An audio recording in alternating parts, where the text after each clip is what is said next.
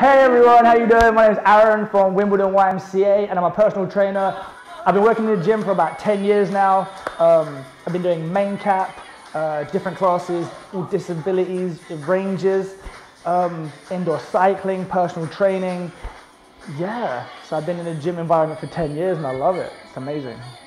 All right, so I've been working with people with disabilities for about 10 years now. First it was through main cap and then through YMCA. So I did circuit training, weight training, different sports, and now indoor cycling. And they love it because the music is really energetic and we just make it a really fun class.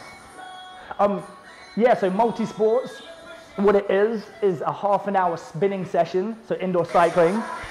Most people would think that they're not fit enough to do it, but you can change the resistance, so easy, moderate, or hard.